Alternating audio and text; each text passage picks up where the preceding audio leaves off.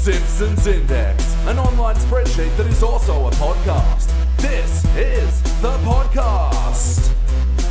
Coming out of SideQuest Studios, this is the Simpsons Index, episode 132. Hello out there, I'm your host, Elliot J. O'Neill, and joining me tonight is, here as always, except when he's not, BT Calloway. Yeah, don't forget my tagline, man, come on. Well, I usually do you last, but yeah. I decided to leave our brand new guest for last introductions. Joining us tonight is Maddison. Hello. And thank you for joining us for the Simpsons Index. This is the podcast where we watch and review 3 episodes of The Simpsons at a time, but there's a twist. Each episode must come from a different decade. Now, Maddison, you're new to the podcast. What brings you here? Where's your Simpsons history? Where did the show begin for you, and where did it end? It all began on a nice sunny day on a Saturday. I used to go to dancing quite often. I don't know if you can tell. Don't answer that. I've not seen you dance, so I don't know. And I'd be with my brothers and we'd watch Simpsons every Saturday before I had to go. Yep. Nice. And not still keeping up with the show now? Definitely not. Sorry about that. No, that's okay. Don't be.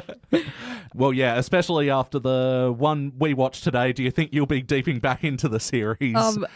I'll get back to you on Does it that. rekindle the passion for that sunny Saturday with your siblings? No, it's more of a rainy Sunday now. Now is the winter of this content. Yeah, man, new Simpsons, not even once. Well, yeah, let's hook into it. We just watched season 27, episode 14, Gal of Constant Sorrow. Oof. First released in February of 2016, it was directed by Matthew Nastuck, written by Carolyn Omni. Omni. The Omni of a little bit of that. Anomaly of Omni. That was our tongue twister for her. Yeah. Anyway. We're weirdos, by the way, Maddison. Welcome to the show.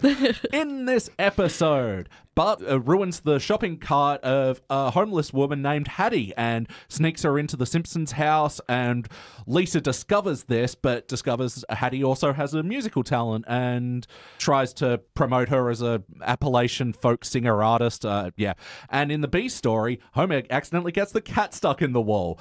Hey, what do we think? Oh, man, this is a slog. This is just so flat. I was just bored for the whole thing until the end where I started getting angry, so we'll get there. Yeah, I didn't even have an expectation and I was still disappointed, to be honest. Your expectation was set to 0 and it's still, I'm in the minus now. Yeah, I was just so nothing for the whole thing. Like, there was a point where, I'm going to say this is the moment of the story that stood out to me, for better or worse, when Hattie's in Lisa's room and they're talking about the Appalachian folk singer and all that.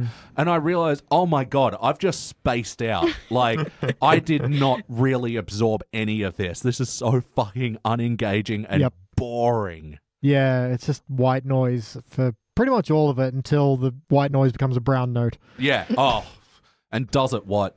And also, like, when they're on the docks and Lisa first discovers her talent, she's also talking then, and they're doing that Simpsons thing of showing how boring the talking is by having something more interesting going on in the background of the unicyclist that sets himself on fire. Yes, gets carried away by unicycleambulists. That's a new word. Ambulists? Unicycleambulists. Paramedics? Paramedics, whatever. Although what's that usually the prefix for? Like parakeets? Like a paraglider or something.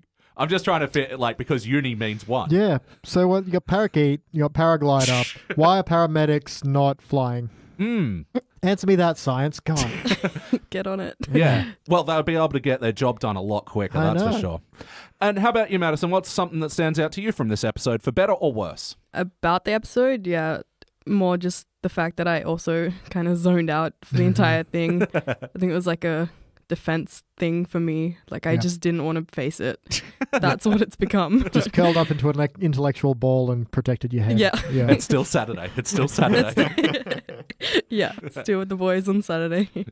And how about you, BT? What's something that stands out to you, for better or worse? Well, I'm going to start from a place of negativity and we'll bloom from there because, this is, I'm from part of me, 49% from North Carolina. So that's Appalachian Mountains, that's Tar Heels, that's my damn heritage right about there. But no, they had to go and appropriate my culture, goddamn, with their folk music, and they thought I wouldn't get angry, which I didn't. But no, I will say the guest star vocalist, really good. Yeah? I don't know who she is. Definitely. That's why they had 4 songs, because, that was the only thing in this entire episode. I wrote down at one point, there's no conflict, there's no drama, there's no stakes. The only thing carrying this is the fact there's a good vocal star. So neither of you could pick the vocals performance of Hattie? Nah, I mean, it's not like Emmylou Harris or anything. Well, it was actually 2 people. Wow. So there was a talkie Hattie. Now I've been cheated. There was a talkie Hattie and there was a singy Hattie, which is very curious because the talking star was Kate McKinnon, who you might know from Saturday Night Live, and she's also been in a lot of comedies recently, Ghostbusters and... Would you call them comedies? Is that... am I allowed to say that? Yeah, of course. Much like Saturday Night Live, it's advertised as a comedy, so... Technically classified as. Yeah, but I mean, she's one of my favourites from that whole sort of group. Like, I think she's a really dynamic and talented star. It's not much competition. No. But also, she's a really good singer. So it did make me wonder why they got a separate singing star for this. Maybe they had booked her originally and didn't like what she did with it. But what does Kate McKinnon tend to sing vocal? Like, would she fit folk? Probably, I don't know, because I've only seen her sing in a couple of things. Like, I remember when Trump got elected, and because she always did an impression of Hillary on Saturday Night Live, and I think she sang Hallelujah, the Leonard Cohen, Rufus Wainwright. Everybody's covered that song. Yep. So she is good, but she probably doesn't have that, like, the thing. Well, you're appropriating his culture just now. Yeah. You too, man. Goddamn Irish. Fiddle-dee-dee. But anyway, so the singing voice was Natalie Maines from the Dixie Chicks, the lead singer of the Dixie Chicks. All right. Wow. Yeah. That hideous conglomeration known as the Dixie Chicks. Fry July. Woo! Oh, yes. And of course, this podcast coming out in coming out in July. Let's rename the month of July to Fry. Yep. So, Maddison, BT came up with the holiday Fry July. Yeah, in response to everyone doing Dry July, it's now Fry July, where you just watch Futurama and talk about Philip J. Fry. Right. Yes. I mean, I'm not against it. And drink beer. Yes. So I thought, I agree with you. Yeah, the vocal delivery with the singing was amazing, but the songs were just kind of... Well, they were weird, almost parodies of folk songs, which was... like I spent the first 2 going, I know this song, what is this? And it's bugging the hell out of me. And the last 2 were obviously Down to the River to Pray and Big Rock Candy Mountain. But someone just clearly watched Oh Brother, Where Art Thou before they wrote this. Oh, yeah. Well, yeah, I'm surprised they didn't go for a Inconstant Sorrow All Through His Day. I mean, they went with titles, so... Yeah. Is that what the Soggy Bottom Boys were trying to be, an Appalachian band? Yeah. Ah, there we go. Yep. That's a really good movie. I should rewatch that. It is a good movie. Coen Brothers. All right. Moving on with the questionnaire play count. Have you seen this episode before tonight? If so, how many times? Merciful God, no. No. Yeah. I don't think it's legal. Just to reassure everybody, in Australia it's difficult to get Simpsons episodes, but I assure you we acquire ours very legally. Wink. Yeah, I've seen it once before, but god damn, it's one of these experiences where I'm like, I know I've seen it before, but nothing. Yeah, nothing's going to stay with you. Yeah. This is like when you get a brand new sponge and you got to like work it in a couple of times before it starts absorbing water properly. And even then, this is still a dry sponge. The Simpsons, a dry sponge. Is that for Dry July or? So let's talk about the wackiness. Was this a particularly cartoony episode of The Simpsons? I mean, Homer's story kind of, but even then, not to the point of being unrealistic, just improbable, not impossible. Oh, wait, sorry. Homer is dead, by the way. The fridge falls on him. And then later on, he T-1000s through a metal bar. So what's he made of now? Yeah. He's a ghost, obviously. Weren't you paying attention? Yeah, no, it all makes sense. It really does. I was expecting them to like do some more cartoony wackiness with that story. Even like when he shoved lasagna into the power socket, I'm like, well, there's going to be an electrocution joke. And there wasn't. No. I'm kind of disappointed. Unfortunately, yeah. Yeah. Yeah, go full Three Stooges with this, except it's just Homer and Homer and Homer. Yeah, especially because we have like such a depressing story with Hattie, Yeah. It would have given the episode some levity that it needed. No, I'm sorry. I wasn't even depressed about Hattie's story. That would have been a feeling I had none. But, I mean, there was another bit of wackiness with Homer where he's speaking the language of drunk with Hattie later in the episode. That went too long. Oh, yeah. It was an okay-ish idea for a joke, but didn't work and went really long. Yeah. And it's another one of these things where, yeah, the Simpsons doing the drag-out joke, the other characters are starting to look bored, and it's like, so are we. Yeah, it's just like dead time, pretty much. It's just... Yeah, for real. Yeah. And like that is such a good point with the Homer thing. It absolutely should have been, because especially when he gets the YouTube tutorial, you know, I'm looking for like some of these moments like, why doesn't mine look like that, you know? Yeah. Yeah. Like even just throwback, like... Yeah. You've almost got it when he's like, he finishes the tile and he goes, oh, it actually looks like the thing it's supposed to look like. He's just from that, you know, whole... why doesn't mine look like that bit? Sorry, I did find a bit of wackiness. This is the thing, I forgot this even happened because it's so distant to everything else going on. When Bart has his whole, rap moment of going into the $98 cent store where he's making $1 off a Hattie. Yeah. Again, it went on a bit too long, but it was a nice bit. But just the fact that I totally forgot that even happened says a lot about this one. And did you pick what song it was as well? I can't remember. Oh, I had to look it up because, this is definitely out of my wheelhouse. Man of Constant Sorrow, yo. No? Oh, dear. Okay. No, it was... I didn't even write down the title of the song. But anyway, it was Drake. Oh, right. Okay. Well, yeah. It was the Drake, which is another name for a duck. A duck. Yeah. Fun fact of the day. So you're saying he's a duck. Can you prove that Drake is not a duck? Yeah, I've never seen him and a duck in the same room at the same time. Duck Grassy Junior High. Anyway, because that's where Drake goes. No, I just remembered he was in there. Yeah. For a second I was about to give you the what the fuck are you talking about look, but... Yeah. So this is sort of another problem that I had with the episode that, it was originally about Bart being a landlord. Yeah. And then it immediately pivoted to Lisa, being a music manager. I just don't know why it wasn't Lisa music manager from the start. Yeah, like why couldn't it start with her hearing her on the pier and then, oh, wait, you live underneath the pier. That's bad. I'm going to take you home and you can hide in my closet. Something just, that whole Bart misdirect was just padding and it did nothing for us at all. And in fact, even then it was just weirdly paced. Like he's going down the hill on the sled. He takes out Hattie's shopping cart and tent. But then the scene just ends. She's what am I going to do now? And he's like, oh, well, I guess because I ruined your house, you can come live with us. There's nothing like that. It just stops. And then later on, it's just, why not have that information there? We kind of assumed it was going to happen, but why are you putting that onus on the audience to figure that out? No, everything was just of such little consequence, especially like immediately Lisa's onto Bart and we haven't had like a scene of Lisa like hearing noises from the closet or anything. It's just, I'm suspicious of Bart because the story's telling me to be. Yeah. Because she viewed him through a viewfinder on one of those coin-operated planes looking like a big shot, and obviously he's up to no good.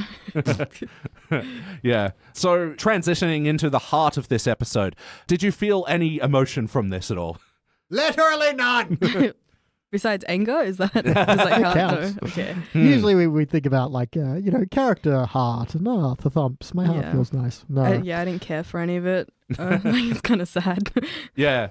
Well, especially because, they're trying to do a story about an addict, Yeah. And again, they just didn't build it up. It was just, she's an addict now because the story needed to be. Yeah. She's an addict and that's it. Drugs. Pretty much. But I think, what's the other one? Laziest Gun in the West or something, where Bart pretty much does the same thing. But then the thing with that is the guy's a recovering alcoholic who is so nervous about being back on camera, he starts to drink again. Yeah. That at least has, some tread to it, whereas this is, oh, by the way, I used to do heroin. Like, oh, okay. I literally wrote heroin. How do you spell that? PPFFFFFTTT. Right. Wait, what was the last letter again? T. Okay, yeah, got it. The last letter or the second to last letter? Just go from start again. PPFFFFTTT. Yeah, got it. Yeah, it is very PPFFFT. Got one more F. Oh, damn it. Were you not listening? Again, like this episode, I'm kind of zoning out. Yeah. Yeah, and it's so disappointing, because a story about an addict or a struggling addict, needs some nuance and stuff, and they're also implying that she shot her parents, and... Yeah. What was with that? Just such a late addition. What? Yeah. Yeah, that's that. That's it. That's everything. Yeah, there's nothing to say on that. Pods of constant sorrow right Ooh. here. It's just there's nothing to grab onto. She may have shot her parents. Waka waka. Yeah. Okay. Yeah. And also, like, Bart with the warning, she's going to disappoint you. And it's like, you were on her side just before. It's when he was making $1. Yeah. Oh, yeah, that's true. When he was a slumlord. Come to think of it, he also said she pays a week in advance, and then later on he's like, you're 3 weeks behind on rent. So she's been there for 4 weeks. Yeah, that was kind of... The cat has been in the wall. Oh, my God. For 4 weeks. I mean, sure, Homer's pushing food into the outlets. That lasagna But- would smell horrible by now. Yeah. lot of time problems here. Yeah, definitely. Also, no one noticed for 4 weeks that she was in the house. And especially Marge is pretending, oh, Homer, I noticed you were hiding the pets in the walls. You know, I'm smart. I'm Marge. She did nothing to help him. No. Yeah. Just letting the poor animals suffer. Yep. Marge is Marge. a bitch. And not as observant as she thinks she is. She didn't notice a woman that smells like radiator booze hiding in her children's closets.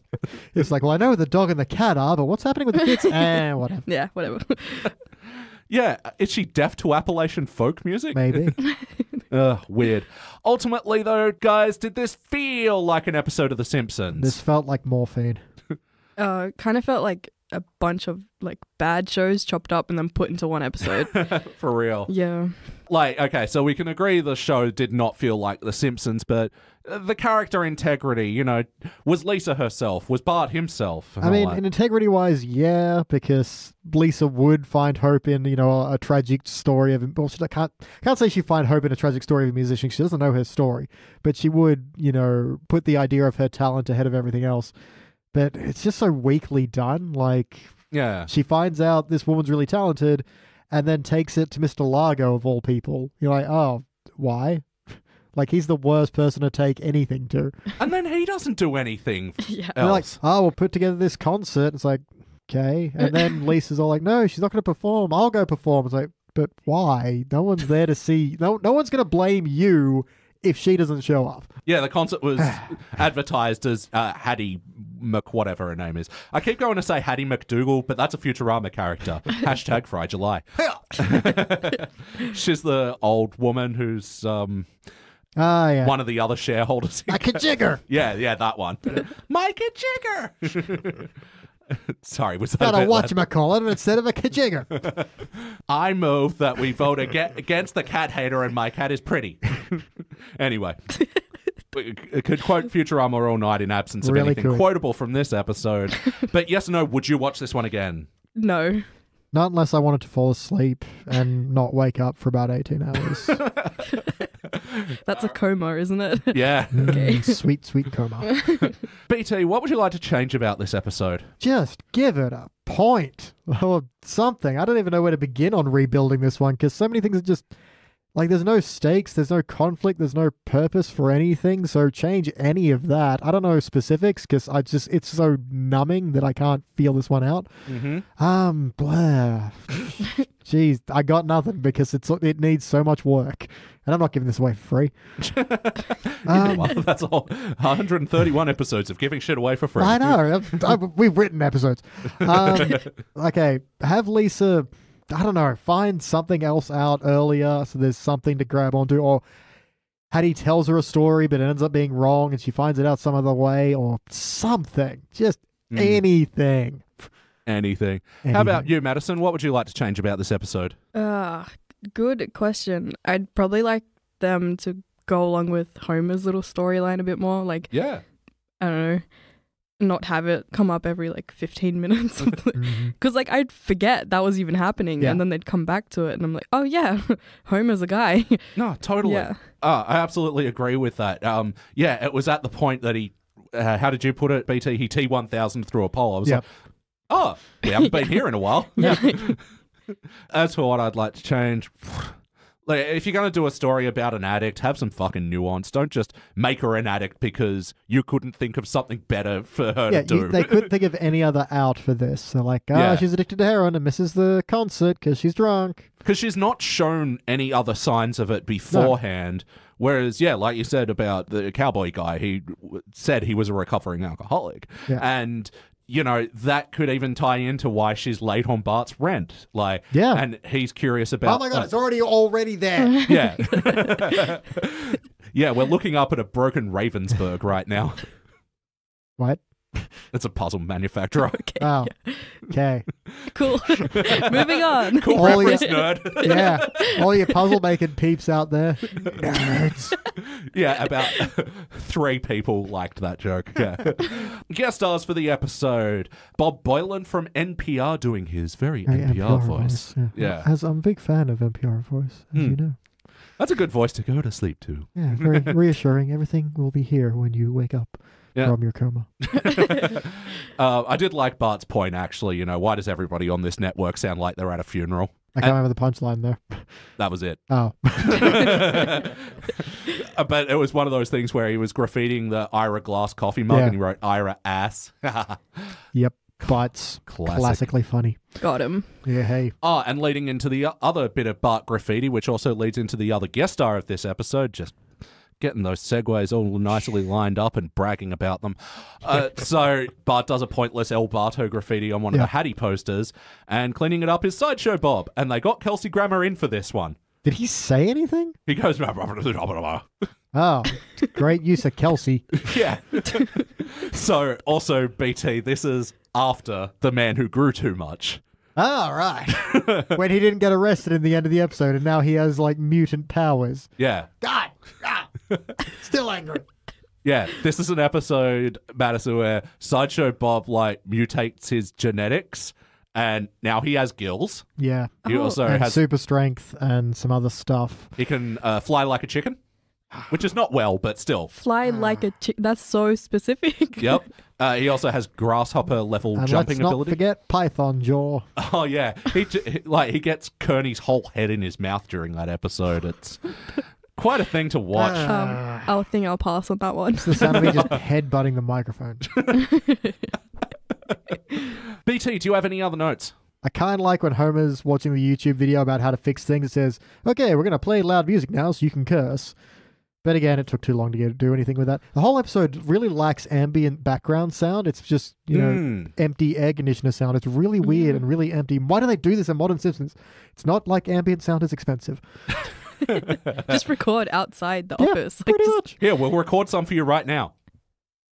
It's always that one person coffee. Yeah. Yep. You're welcome, guys. Yep, available now, $1.99, see? I kind of like the line where Hattie's like, I used to live in a car and you get enough parking tickets, it's like curtains. Which was but again, by then I'm so bleh that I don't care anymore. So Lisa just loves folk music now. That's always been part of her character, absolutely. Yep, has 4 albums of... Yeah, and is so into it, she knows one obscure musician and everyone he ever played with. It's surely just have a line about how she got tired of jazz for a day and decided to learn everything about folk or something. There's something there. None of this matters. There's no journey, no conflict, but the guest star is good. Again, I almost like Mrs. Ornther, the other music teacher, who's like, and that's why I got back with my husband, but then we split up. Your music sucks and your face is stupid. Yeah. It's about as good as that line got. I would have cut everything after the tuba thing. Yep. So then I have PPPFFFFGTT. TT? Yeah, okay. three T's. That's added more T's during the podcast. Yep. And podcast my last note is just mild conflict, but no stakes. So it's like a vegetarian buffet. No stakes. How about you, Maddison? Is there anything else you'd like to say about this episode? Just stop. Well, it did stop. Is it still playing for you? Because that's all. I'll never forget it. Yeah. That's okay. We'll move on to something that's a bit better than this. Just anything. Either better or worse, but this just blah. Yeah. All right, it's time for my final notes. Now it's time for his final notes. Elliot's final notes. No alternate music this week? Well, first of all, that's reputation justified, and second of all, I'm not a bloody jukebox. Oh, that's right. Sorry. Excuse me. I feel like the opening joke of this episode was really foreboding of how boring and pointless and drawn out it was with the handy man thing. I forgot about that as well. That was such a thing for so long. Well, it's easy to forget about it because that was 50 years ago now. Wait a minute, Marge. Do you mean handyman, or am I not a handy man? Oh, I'm Homer. Just pauses you could drive a truck through. Like handy man. So that for like 3 minutes. Yeah.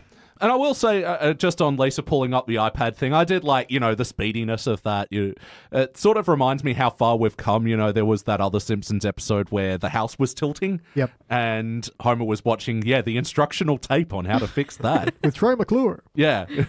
And now flanks the where. I don't remember what the words he says in that because it was purposely obscure.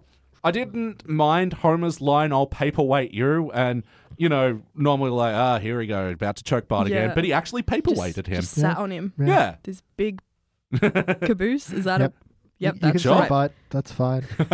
Yeah, we put the But- little explicit tag on our iTunes feed. Which So means you can go all the way up to ass. Oh, That's Yeah. too far for me. I'm sorry. this podcast is too hot for radio. We have all the, what are they called? Synonyms for butt. Like caboose and behind. And can. Oh. And rear. And this episode of The Simpsons. Yes. We felt that burn all the way in the States. What was with when she did her first song, all the black and white cards? Yeah. Yeah, it's meant to be like a transition to like the Depression era when this kind of music was uplifting and understanding of the plight of the people.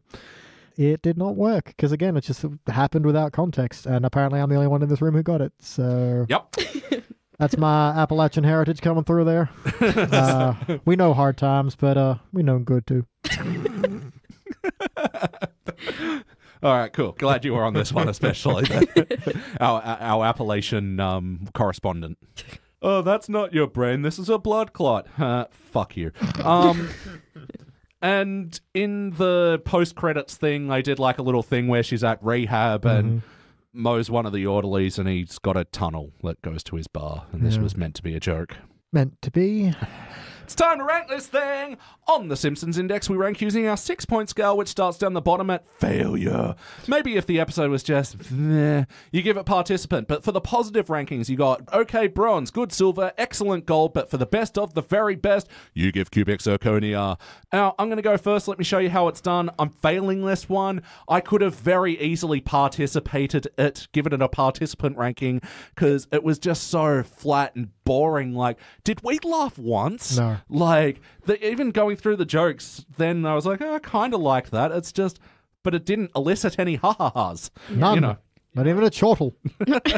Even the ones I liked, I didn't even give a full up arrow to. It was just a diagonal up. It was mostly up.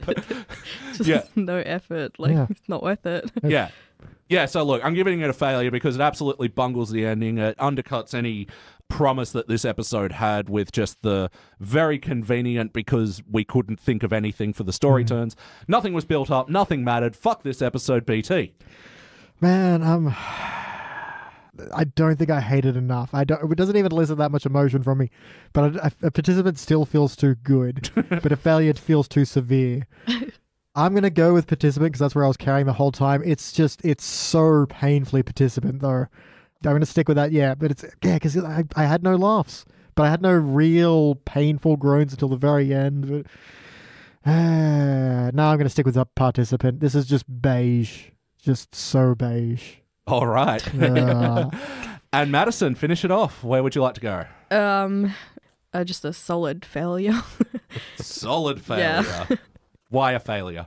As someone who has literally not watched, a full episode of the new Simpsons, it felt like a filler, even though I don't know what has happened before, what's to come, and I don't care for what's to come, to be honest.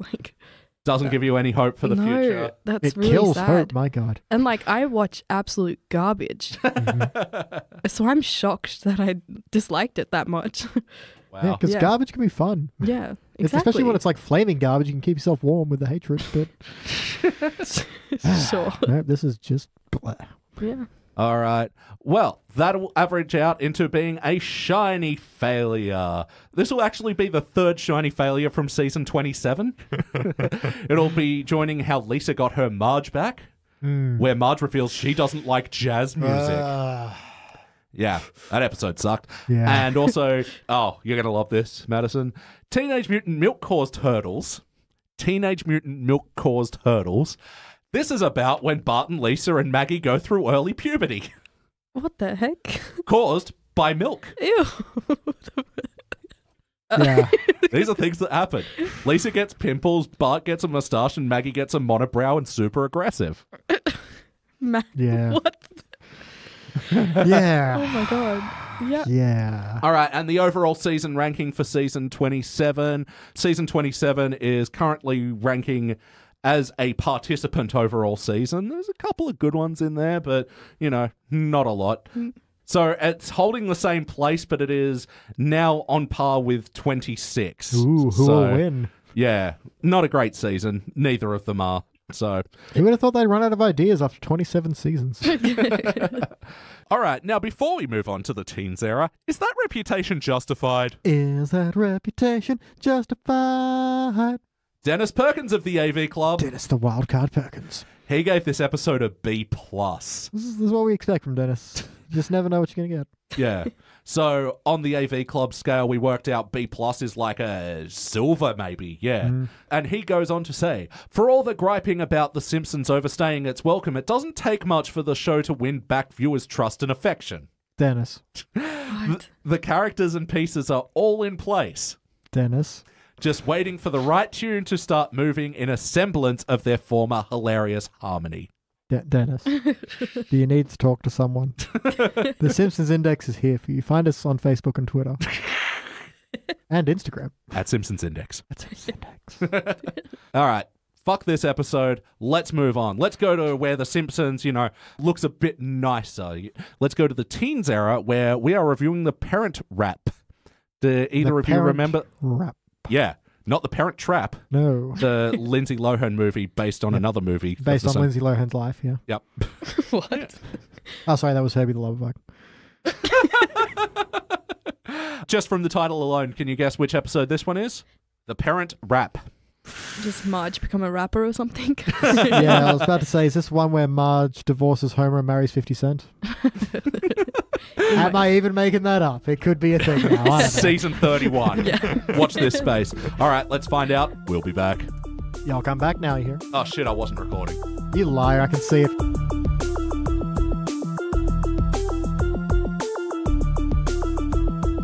And we are back, and we just watched our Teens Era episode. This was Season 13, Episode 2. Oh, wow, I didn't intend for that, because this is Episode 132 of the podcast. Season 13, Episode I've 2. already stopped caring.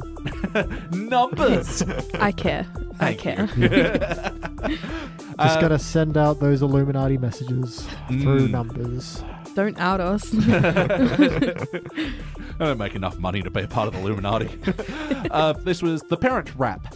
First released in November of 2001, it was directed by Mark Kirtland, written by George Meyer and Mike Scully. In this episode, Bart goes on a joyride in a cop car, and to punish him, new judge in town, Constance Harm, sentences him to be tethered to Homer, and when that fails, because Marge cuts the rope, she then puts Homer and Marge in stocks. Hey, what do we think? It was okay. I liked it. Yeah. Yeah. There's fun to be had in this episode. There was a Yeah. plot. We actually laughed out loud. Yeah. I believe we call that lolling. Lolling. Never heard of it. Am I saying that right? No, I don't think it's a thing. I've probably been misinformed. It is now. Cool. Zomga. Yeah, let's hook into this episode. BT, for better or worse, what's a moment that stands out to you from this episode? I like that Bart and Homer actually start off their punishment getting along. Like, it's Yeah. not they start off hating it and then they kind of learn to live with each other. They actually start off seeing a lot of benefits and then slowly start to get more and more annoyed with the little things. I think it's a really nice touch and backwards to what I was kind of expecting, even though I've seen this episode before. Yeah. So I really like that flip in the dynamic. It made things work. Yeah. Yeah. And they didn't need to, but they explained away Homer's little work thing with like, oh, he's just working nights now. Yeah, Yeah. exactly. And I also quite like that when he tries to go into Moe's and Bart says like, well, the kid can't be in here. He's like, since when? It's like, thank you, because they could have just had Moe say, oh, he can't be in here because you're underage. But we're like, but we've seen him in there before. It happens all the time. Yeah. And referencing a real world thing, the heat's been on ever since those Bush girls were in here. Yeah, you laughed at that. I've not read up on my what the Bushes have been doing post-administration. Well, yeah, this was 2001, so yeah, Bush would have just gotten into power around this time. And yeah, Clinton would have just gotten out of power, hence why he's their mailman now.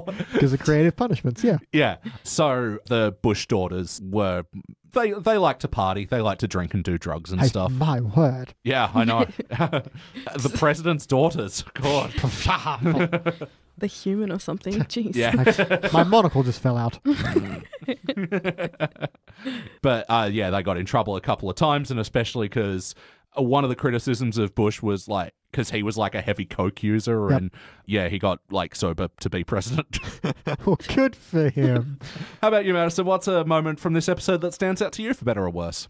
I wouldn't say a moment, more of the like how they reassured that what a terrible person Homer Simpson is. Like, yeah, he's a bad father. Yeah, did kick his kids out of the car so he could chase a radio prize van. Not even like Milhouse isn't his kid. He just some random kid. It's like, bye. Yeah. Yeah, he definitely deserved part of the punishment in that. Definitely, yeah. Mm-hmm. As well, playing George Constance Harm, you know, we've met her on the Index a few times before. We do the episodes out of order, of course. So, yeah, but this is her origin story in this episode, and played by Jane Cax Merrick, who you might remember as the mother from Malcolm in the Middle. I do remember that. Yeah. Okay, it all makes sense now. Like, who's that voice? Yeah. Yeah, they couldn't get Judge Judy to play a cartoonish version of themselves. So who's the next best? Actually, she says in this episode, don't spit on my cupcake and tell me it's frosting. Yeah, I gotta say, that's pretty good. Yeah, because do you know the real-life book that Judge Judy wrote that this quote is referencing? Well, I mean, I know the saying, don't piss down my leg and tell me it's raining. Yeah, that was it. Okay. Right. They almost toned it down. Yeah, no, I kind of like the other version. Yeah. Because I'm not going to be fooled by someone peeing on me. Neither am I spit cupcake. Well, you know what? I'm going to shut up. Especially on your leg. It's like you feel a wetness on your leg. You don't like look up and go, is it raining? You see someone standing next to you with their thing out like, it's raining. Yeah. But, oh, you're like, is that me? Oh. Yeah. Something's wrong. Yeah. So how about the punishments for Homer as well? Did you like how that played out? I agree with PT with the whole them bonding. And again, it shows that Homer knows nothing about his kids. Yeah. Where he's like, oh, you skateboard. That's his entire personality. Yeah.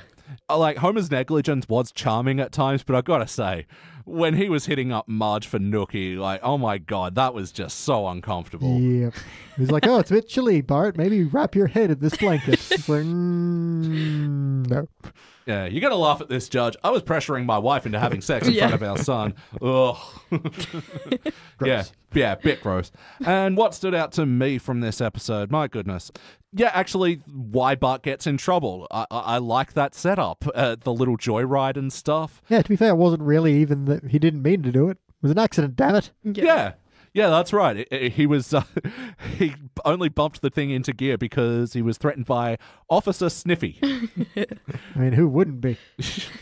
Such an adorable name for such a clearly aggressive dog. I don't know, when they're all riding together and he does like, oh no, covers his eyes, but, you know, it's a misunderstood dog, you know. Yeah, just aggressive on the outside because that's what the job needs, you know. Yeah. You gotta have a presence on the streets. He does have a job to do, I suppose. Yeah, but yeah, it was a nice little caper for them and lent to some very cute jokes, especially like, oh, the police hat with a rain guard. Yeah. That'll keep your head so dry.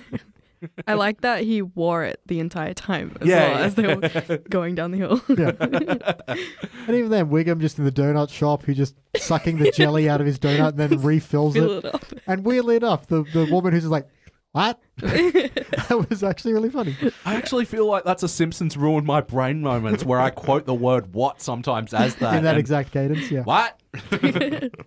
Play count. How many times before today have you seen this episode? I'm pretty sure at least maybe 2 times, but I didn't remember that much of it. Yep. Yeah. And how about you, BT? Exact same boat. Roughly 2. Didn't remember details, but... Yeah.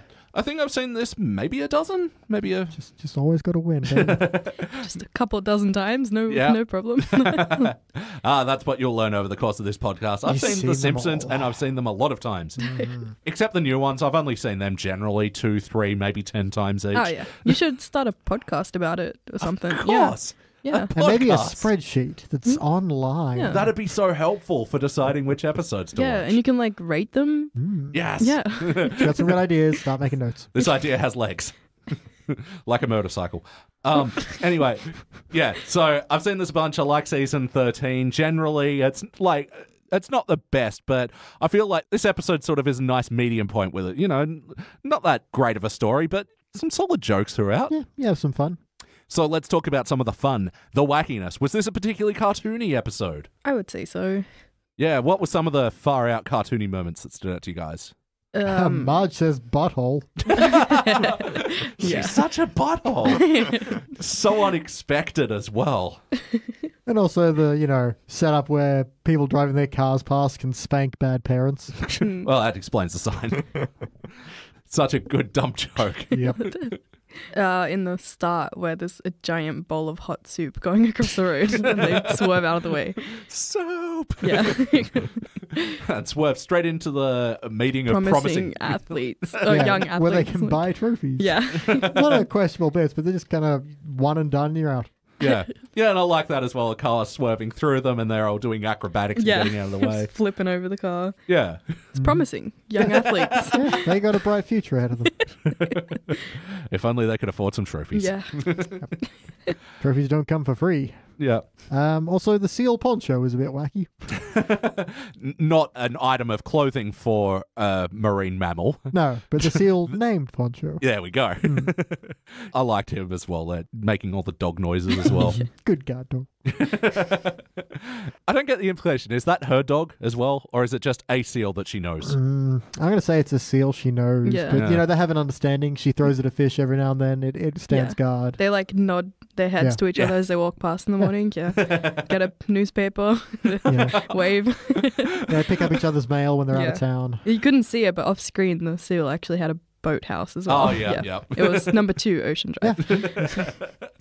I do like the idea of the seal getting her the morning paper, though. Oh, thanks. He got her mail again. Yeah. That's how they know each other. That's touching. Man, this is a good movie. Put Meg Ryan in this. Yeah, she did good as Constantine. You loved her in Sleepless in Seattle. You loved her even more in You've Got Mail. Now, Meg Ryan in Seal of Approval. Hey, nice. Ooh, I'm not sure about that one. Hey, you co-wrote it. What are you talking about? Your name's on it. You can't escape it now. No, I'm anonymous. So, as well, the tether has a optic fiber projector into it as well. That was a bit, that's not how that happens, but screw it, I don't care. Hey, it's science. Yeah. You just don't understand it. And by that point, we're having a good enough time that we don't care. That doesn't make sense. Yeah. Well, I thought in that moment as well, it was weird that they were doing like a misdirect, like Marge was about to stab them. And only to cut the tether, like, I don't know. She got some mad knife skills, because it's hard to just stab a tether and cut it in one go. Have you seen her arms? I know, I'm saying. Chopping food all day has made her just a weapon. Yeah. Yeah. Oh, and other wackiness, this is more implied wackiness. Is it possible for Marge and Homer to change out of their court clothes into their regular clothes, into their bed clothes, while in stocks? It's a good question. We're going to have to test it. Luckily, I brought one with me. I was wondering why you had that. Okay, cool. Yeah, scratch the floor a bit, Yeah. sorry. No, it's totally fine. They're heavy. I don't have Marge's arms. Because you couldn't, right? Though, because clothes. I mean... They cut all their clothes. Yeah. Oh, God. They wasted so much. I keep telling you need to invest in tearaway stripper clothes for this, just in case this thing happens. Just in case. You don't have to be a stripper. Yeah. It's just there are certain situations where you need tearaway clothing. Yeah. Like right now. Oh, my God. Oh, now that's playing the stock market. I don't know. Yep, gonna give you that. What? Sorry. What? What? What? Any other wackiness that stood out to you guys? Well, I do have a mild Jordan's Anal Corner. Jordan's Anal Corner. Just to quickly explain, we have a friend called Jordan who's very anally retentive, and so he has his own segment called Jordan's Anal Corner where we talk about things that are anally retentive. Anyway. I'm sorry, You're saying anal? Yes. Okay. Yeah. Yeah, he can be very nitpicky as well. So Right. even when he's not here, we like to make fun of him. Yeah. Yeah, why not? Hi, Jordan. The bit where they're trying to get their stocks off. Homer's trying to saw the stock off of Marge, but his stocks are suddenly all the way up to his shoulder, whereas previously they were at his wrists. Ah. Yes, they thought we wouldn't notice, but I did. But also, yeah, the flame of a tiny little candle could also take one off. That was a good misdirect, though. Flanders too busy thinking about the moral implications of helping Homer, and in the meantime, he's just, haha, you left an exposed flame. Pink. yeah. Yeah.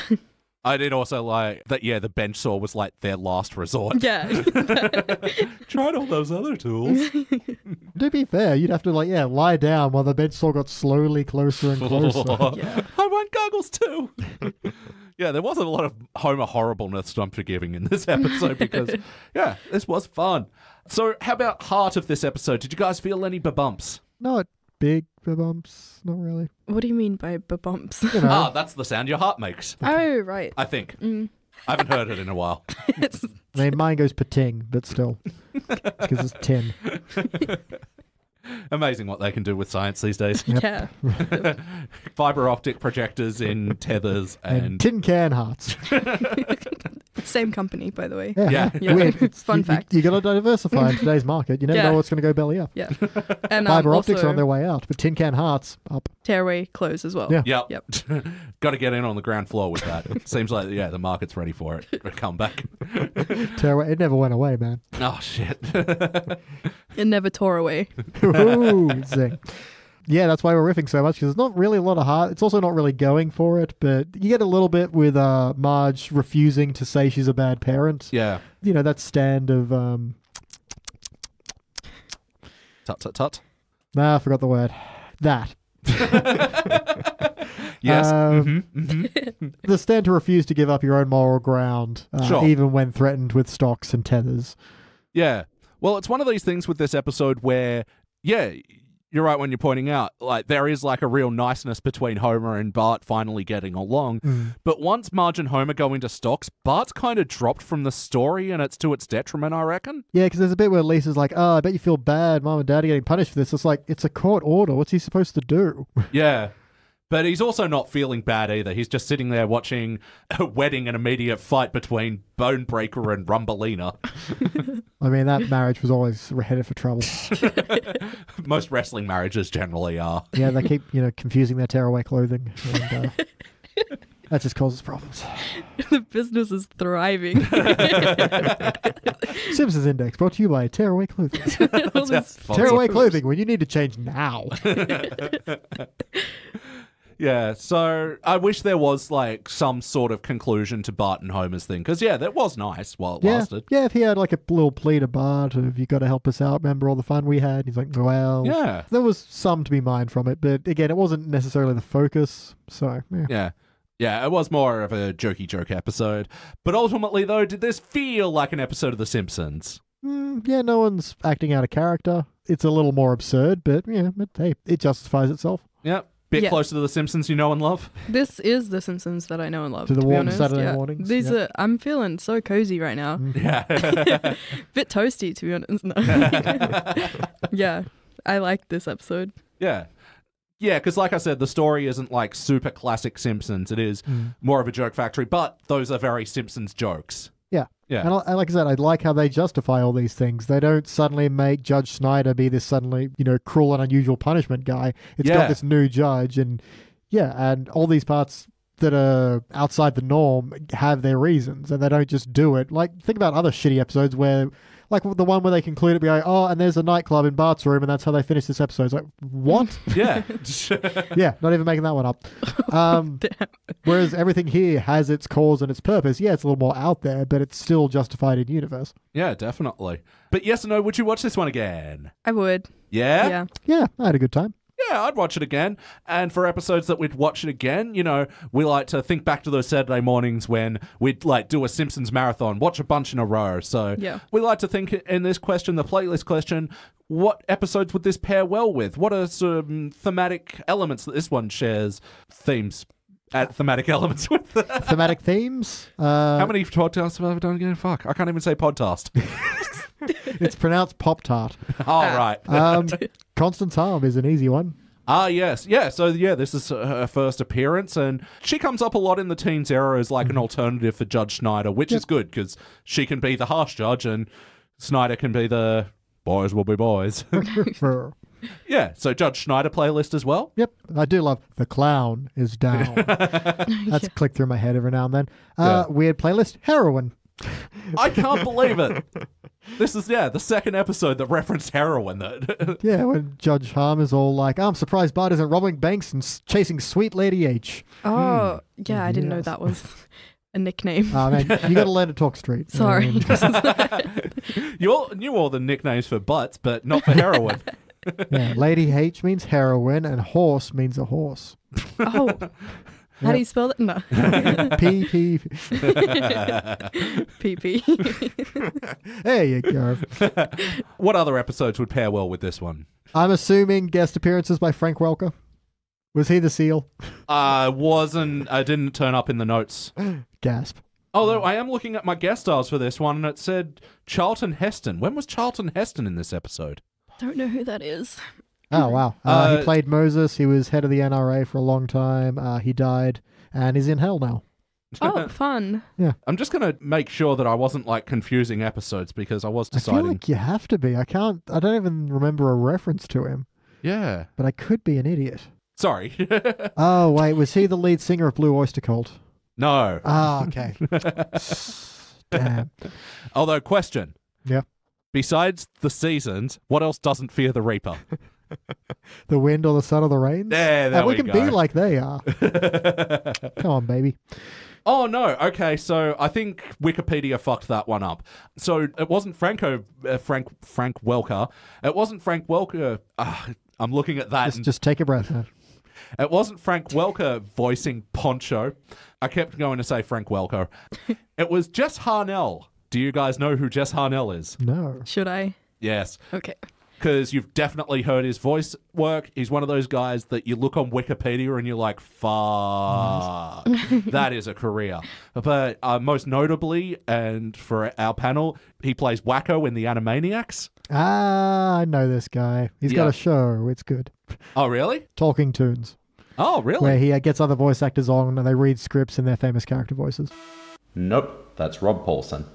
And he also plays Crash Bandicoot in the original games. So he gets hit by crates well. Okay. Yes. He knows how to do animals getting hit by things. Is he the... Wow! Yeah. That was horrible. I'm so sorry. No, it's a good Crash Bandicoot impression. Yeah, I know who you're being. So. That's good enough. I'll take it. Yeah. So I'll go in and edit that on Wikipedia because, I don't remember Charlton Heston being in this. No, I mean... other playlists would be Mole Man's Immortality. Ah, yes. We get another Molman death. Well, no, he gets up at the end. Yep. Yeah, I like how they didn't leave it ambiguous as well. He totally gets run over. He should have died. Yep, but he didn't because Mole Man is forever. Yeah, It's that's right. inspiring. Very inspiring. Yeah, he can go through rampant alcoholism and a football in the groin. Yep, and... drill to the head. Oh no, my brains. He's been buried alive. He's been run over by cars. He's been set on fire by the sun and just goes, oh, rats. Oh, the immortal mole man. BT, what would you change about this episode? All right, there's a bit where to report for their cruel and unusual punishment, they go to room 5. That really should have been room 101 as a reference to 1984. Oh. The end. That's my notes on things I want to change. No, that's one of those ones where I'm sure there's room for improvement, but everything works well enough that I don't have an immediate standout for that. So, yeah, I think maybe have Bart just be a bigger part of this second half because the second half is really kind of where the lag is. But that would be about it. And how about you, Maddison? What would you like to change? I don't think I would change anything about it. It's not an episode that I would go out of my way to watch. Like, if it was on TV, I'd sit and watch it, but... Yeah, that's it. Yeah. Not a big opinion on this one. Yeah, No, and honestly, that's sort of, at times, the best you can expect from the teens era. It didn't make me furious. Yeah, what I'd change about this episode, oh my goodness. Man, I really love the joyride scene. I kind of wish there was just a little bit more to it. Yeah. Like, just 3 more jokes, maybe? I mean, they were in a runaway car and they didn't pass someone moving a pane of glass across the road. Yeah. So It was I a mean- giant bowl of soup. Like, Yeah. what more can you ask for? Yeah, that was Yeah. probably like their punch-up in the writer's room. No, we've done the pane of glass. Yeah. What's Yeah. like the opposite of that? soup, Soup. I don't know. What do you want for lunch? Ding! Of course. glass, Of course. Fire. no kickboxing. Yeah, I want Bart to be more involved with the solution because, yeah, he was dropped from the story and his coming around at the end was at odds with his apathy while Yep. he was watching wrestling. And I think his apathy could have been a bit more motivated by the fact that Homer was starting to be a bit of a dick in the tethering thing. And I feel like more of the point should have been Bart feels like he's being punished having to live with Homer, and Homer's the one that was meant to be getting punished as well, and he doesn't seem to be suffering as much, even though Bart did make him run. It's true. I gotta say, Bart's got some strength, you know. He's pulling a fully grown man who's dragging through the dirt and glass. Yeah. Yeah. Even if that was like the average father weight, that would have still been an impressive feat. And through glass. Oh my god, another playlist. Fucking weird gross close-ups on Homer. Close-ups, I like. Yeah, I was like, did I say that wrong? Does that make not sense? Yeah, whatever. Let's go with it. Sounds like a kid's TV show, like Blue's Clues, and then gross-up close-ups. My favorite gross-up close-ups are like in Nickelodeon, like in Yeah, SpongeBob SpongeBob or or- Ren and Stimpy. Yep. Oh, yeah. You know, Yeah. when he just looks like a normal cartoon yellow sponge, and then they do like that close-up when he's got, what do they call it? It's like SpongeBob's equivalent of the flu. God damn it. I don't know. The suds. Oh. Sorry, I love SpongeBob. Madison, do you have any other notes? It brought me back to the sunny days, not gonna lie. It was- This is why we do the bad ones first. Yeah. yeah. I'm feeling much better now, mood-wise. Fantastic. yeah. How about you, BT? Any other notes? You abandoned your son for $40 and a Blue Oyster Cult medallion. If I may quote, don't fear the Reaper. We're all familiar with BOZ. And finally, and I can't believe we haven't talked about this yet, cobras! Good old night terrors. This is a joke I feel like I should hate, but I can't. There's something just joyous about the delivery that's just Yeah. panicked, but terrified, but in an adorable way. I don't know how that works. It did. Cobras. So good. It's time for my final notes. Now it's time. Wait, I've already done this. Fuck. You only get one. I love when Bart and Milhouse pull over Flanders. Oh, yeah. Yeah, drop your pants, but my hands are up. Hula out of them. He even sings a little bit of Michael. You know, I mean, so- they said hula, so yeah. he's got it. I do love the scene in the courtroom when the Simpsons arrive, and it's just such a casual thing for them. Yeah. Yep. Just saying hello to all the regulars. And Yeah. Hey, Carrie. Hey, Lisa. Yeah, there's no shoes. Yeah. And even Homer just like, okay, let's get the routine over with. Come on, Roy, while we're young. I'll pull the car around. Yeah, I just love the familiarity with that. And I love Homer, like, when him and Bart bump heads as they're eating ice cream. I know that looked brutal. Yeah. Just went straight down. Yeah. Kind of impressed. Yeah. So, yeah, as well as hitting his head, he would have had a massive ice cream headache from that. Oh, yeah. And just the pouty little child as he walks in, but I hit my head, Mo. Mo just knows immediately what to Yeah. do. This has happened before, Yeah. clearly. Outside, like right outside where it happened. Yeah. I think Mo might have even set up that poll. Just for more business. Yeah. Well, I mean, he needs it because he has to rob now, apparently. To be fair, it was $600 pants. Yeah. Would you not? If I wanted a cock and bull story, I'd read Hemingway. Yes, I've not read all of them, but there is one about a bullfighter or a bull or something, and there's probably cock there somewhere. Whether chicken or penis, I don't know. Marge's hairstyle playlists. Hey, Marge, surf's up. Oh, and I love the misdirect of, if the costume store knew we were using these burglar outfits for burglary, they'd be so upset. I did like that. Yeah. It's time to rank this thing. Maddison, your turn to go first. I'd rank it probably bronze. That's the middle, right? Yeah, that's Yeah. the beginning of that's the okay rank. Yeah. Yeah. I liked it. I didn't love it, but also I did not like it. Yeah. Yeah. The inner word definition is okay. Yep. Oh, how do you spell that? P. Yeah, I'm going to go... Ooh, felt like I was on a bronze, but maybe a bit higher. I did like a lot of jokes. Yeah, you know what? Fuck it. I'm going to give it a silver, which on our ranking is good. I had a good time with it, even though the story was kind of a bit of a letdown, but also I was having funny times. So, yeah, it's definitely not excellent. So, silver, good, BT. I'm just going to straight out bronze. I had a good enough time, but it could have had a better time. Yeah. Good. Yeah. Good. Okay. Good, Okay. good, good. Not good. Okay. 2 okays and a good. Mm-hmm. Okie, good. Yep. All right. Well, that'll equal a shiny bronze. And this will be the 4th episode from season 13 to get a shiny bronze. Out of how many? 7, 8. Okay. So, yes, other shiny bronzes from season 13. Sweets and Sour Marge, when Marge bans sugar across Springfield. Yeah, mixed feelings. Yeah. The Bart Wants What It Wants, which I didn't like. Which one was that? Where he dates Renya Wolfcastle's daughter. I think that got a pass because isn't that the one that has the line of, we play Uno, I chase you with hose, no biggie. Yeah, even though I didn't like that episode, that line still kills me. And The Old Man and the Key, which we reviewed with Jordan a few episodes ago. That's the one where the famous old man yells at cloud meme comes from. Oh, yeah. Yeah, so Grandpa chases the Zelda Yeah. out to Bronson, Missouri? That's Branson, Missouri. That's right. They accidentally go to Bronson. All right, and yeah, that means season 13 is holding very strong as, coincidentally, our 13th best season. Yeah, there's this weird little run where 13, 14, 15 are our 13th, 14th, and 15th best seasons. Wow, way to know their place. It's easy to remember when they're the same number. Not like... What, 6, which is number 1, isn't it? 6 is 1, 5 is 2, 7 is 3. That's counting, kids. 1 is 10, and 10 is 9. You lost me. So yeah, overall a shiny bronze season. All right, guys, that about does it for the teens era now. Now it's time for the classic. Maddison, you have gone through the terrible first hurdle, the okay second hurdle. Yeah. And now let's go back to the classic of the classic era. We're going to season 3's Mr. Lisa Goes to Washington.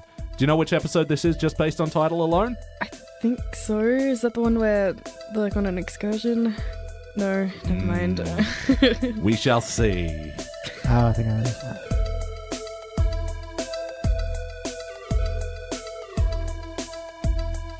And we are back, and we just watched our classic and final episode for the evening. This was Season 3, Episode 2, Mr. Lisa Goes to Washington. And of course, that's a play on Ernest Goes to Camp, I believe.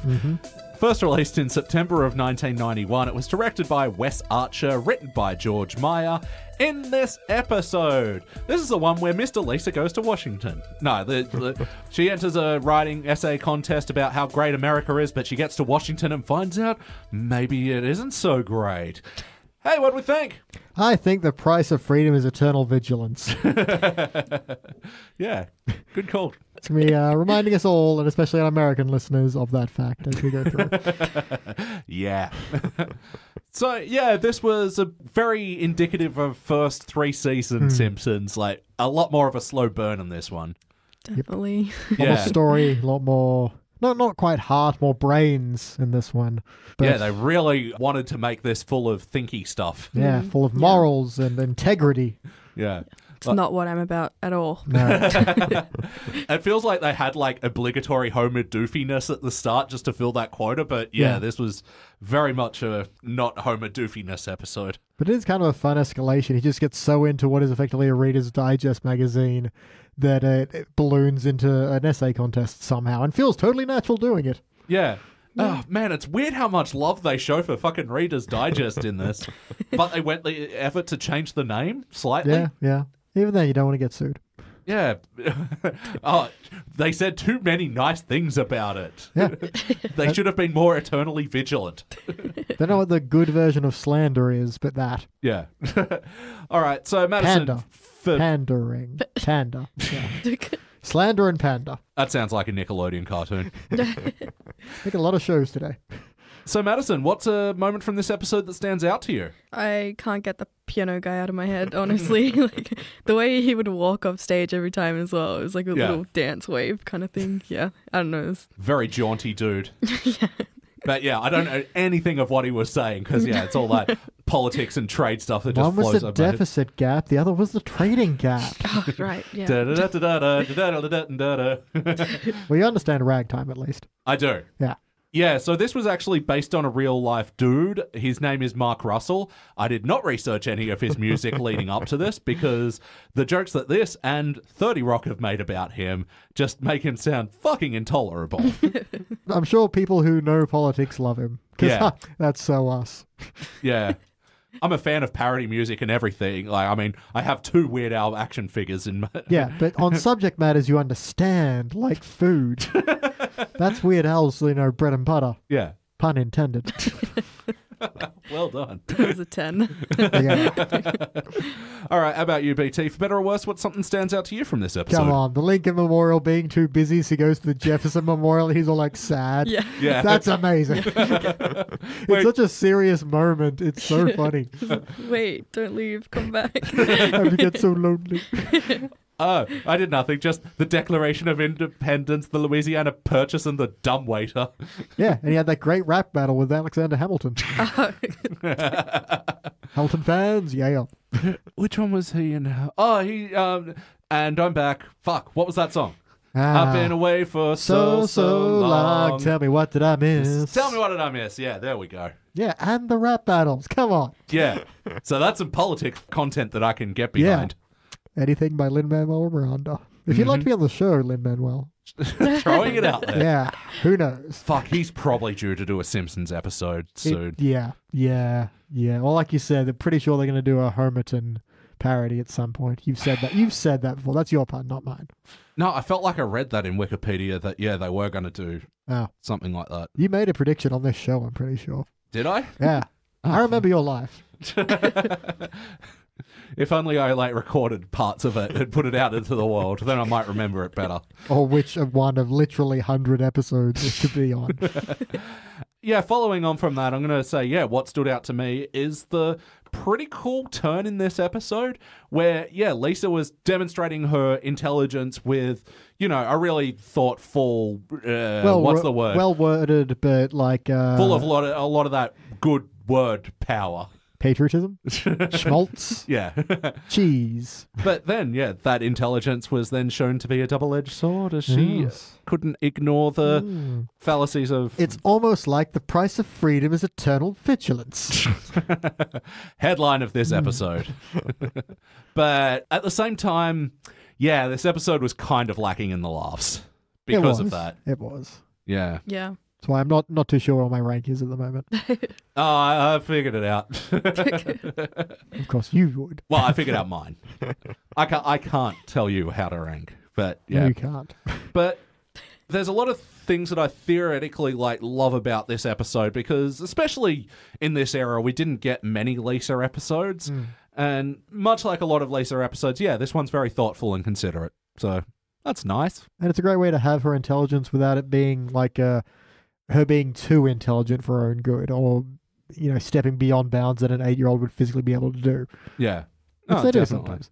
And I do love how the judges of the initial essay contest are like, methinks I smell the stinky stench of daddy, and It's just not. No. And that's such a good scene. Just again, it's sort of half background, but it's just like, do you have interest in politics? Do you have interest in anything? Could you touch your nose for me? After talking with your father, I've decided to give you 5 additional points. Very good. Play count. Have you seen this episode before today? If so, how many times do you reckon? I know that I've seen it before because I knew how it was going to end, but I don't remember watching it. Yeah. Yeah. Enough to write a 300-word essay on it, which, while we're on the subject, 300 words, come on. While I'm asleep, maybe. But when you were 8. I mean, I suppose. How many pages is 300 words, do you reckon? Not even a page. Like an A4 bit of paper. A4 paper on 12-point font is roughly 1,000. Oh, really? Well, probably a little bit under 1,000, maybe 800, but still. It's probably why they blitzed through those essays so quickly. Mm-hmm. Oh, my God. And I just loved I did love the montage of like the tacky types of essays that you'd get, like the one that was the recipe. Take 2 scoops of democracy and mix it with 5 sugars of fuck. I don't know. Teaspoons of liberty. Yeah, adding checks and balances. And oh my God, shut up! Get off the stage. And I did love how one kid mentioned, I have a yellow belly. I am the American non-voter. You all have yellow bellies. Yeah, it's that weird thing where yellow sometimes it's like when they refer to themselves as being white. It's like, but you're not. You have jaundice. Extreme jaundice. Yeah. Wackiness. What were the wacky things from this episode? All right. Well, there's got to be something. I don't know if it counts as wacky, but I like how the guy trying to make the bribe has an artist renditioning of what the forest looks like now. And it's like, oh, all these animals are so sad they're crushed by logs, whereas they could be having tea parties on the stumps. Yeah. Just the idea that he went out, got a concept artist to draw it up. And was like, oh, look at this. Maybe he drew it himself. I mean, Don't take that could away be from an aspiring artist. Yeah. Like, this is what he really wanted to do. But no, now he's a lobbyist. Yeah. It's You a think he sad story. wants to make bribes for a living? No one does. Yeah, he gets entangled in this political scandal. He's like, I just wanted to draw cute little animals. How did it come to this? Well, that's an interesting story, Billy. Oh, I know what happened. Okay, so the FBI, because then they had an artist rendering of like drilling oil in Teddy Roosevelt's head, and that was a sting. So they were like, we're going to give you time off if you can draw this up for us. You don't have time. You're either in or you're out. Yeah. I like it. So just on that as well, there were some real life repercussions from this bit. Interesting. Where the timber lobby of America made some like public statements against the Simpsons and saying, they're making us out to be bad, but we're not bad. We're hardworking Americans and the Simpsons are making fun of us. Wow. Lumberjacks, total pussies. Who thought? Never know.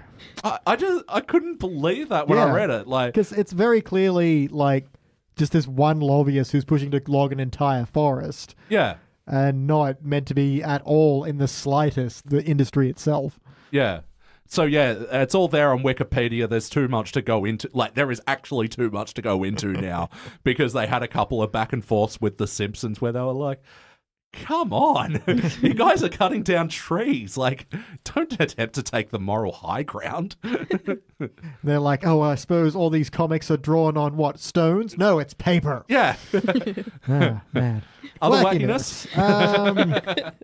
Well, in terms of cartoony moments, how about the visual of the cats and pigs all through Washington? I love that. It kind of changes like a political cartoon visual style. Yeah, on board. Yeah. All the pigs eating cash out of the trough and... Yeah.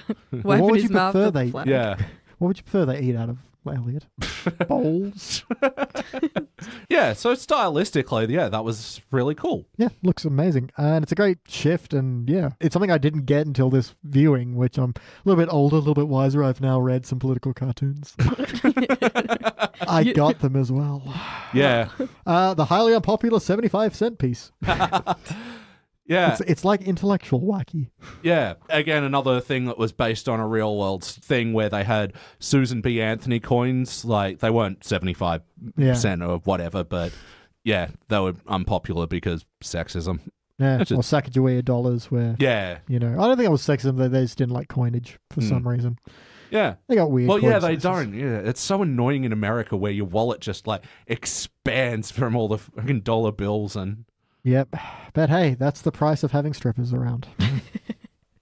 Can't put coins in a G-string. Nope. Is there a law against that? Can we confirm that? It's not illegal. Can't confirm or deny. I do know the only reason the penny exists is because they're made from copper, and the copper lobbyists actually continue to press the government to make sure they stay in circulation, even though pennies actually cost more to make than they're actually worth. So everything is fucked, and the price of freedom is eternal vigilance. And the price of a penny is more than a penny. Yeah. Weird world. So yeah, not too much to talk about with the cartooniness, unfortunately. But how about the heart of this episode? Did you guys feel emotions? I mean, a little girl was losing faith in democracy. Good God. Yeah. It broke my heart seeing Lisa cry like that. Yeah. Tearing up her essay. Oh, yeah, that's a real good second act button. Yeah, I think it's so unexpected as well as, well, okay, left field, hello. Yeah, especially because, Lisa's just got this blind verbose faith in democracy up until this point. Mm-hmm. And this is where it shatters her to her very core. It's nice seeing the family rally around her as well. Instead of her being the outlier, they're all together. They're unified.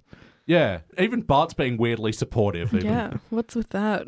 Yeah, even though the fucking ragtime dude is really pushing his limits. To be fair, I mean, there's a great moment of, Mom, he is awful. I know, sweetie. Just sit still. I do like Bart's little bit of reverse psychology. It's like, well, which bed do you want? That one? Oh, okay, you want that one. Well, you have a good night. I'd argue that it's not reverse psychology because it's not like he's getting the bed that he wants. He's just being a fucking jerk. Yeah, it's staying true to what brothers are. Yeah. Yeah. So you're the youngest as well? Very much the youngest. Aha, youngest unite. Woo! Yeah, trio of youngest right here. Nice. Fuck you older siblings for all those things. Phil listens to this and he's a guest. So. He knows what he did. But yeah, I like to think that, the hidden scene was like, okay, calm down. How about we play a prank on Dad instead? Yeah. And the 2 a.m. wake up call. Oh, those kids are going to be so tired the next day. It's a risk they take. Although this family's sense of timing is ridiculous because Lisa wakes everyone up when it's 3 hours till the contest. And then they still have time for Bart to get a massage and Homer to join him. Yeah. I mean, if the contest is downstairs, maybe. But, seem to be cutting that pretty fine. Yeah. And they're really squeezing the Reader's Digest for all they're worth. What I do like is all the placards outside the White House that say, everything's fine and things are good. All the protesters, yeah. Anti-protest. Yeah. Yeah, you never see protesters in times of good. Good job. Yeah, I want a placard now. It's just like, things are pretty good. Yeah, won't be able to use it anytime soon, but maybe not.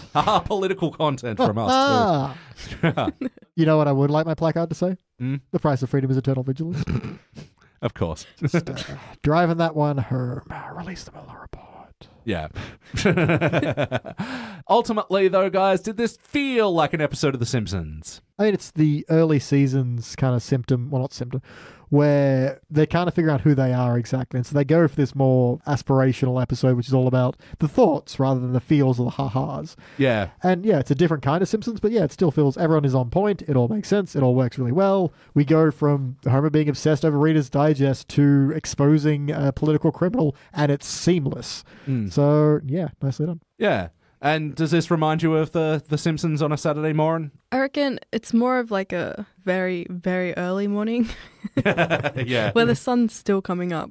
Yep. It's a bit cold, but you get that morning, like the sun coming in through the window and you're warming your feet up. Yeah, that's what the feeling is. Yeah. And at first you're like, oh, I got up early for this. And then later on in your life, you're like, I know now the price of freedom is eternal vigilance. And I've learned that. It's in my heart. And yes or no, would you watch this one again? Yeah, if I understood more politics, like more American politics, then definitely. I think I'd enjoy it more. Yeah. I kind of don't want to know as much as I already do. It's terrible. Yeah. Yeah, absolutely. I'll watch this again.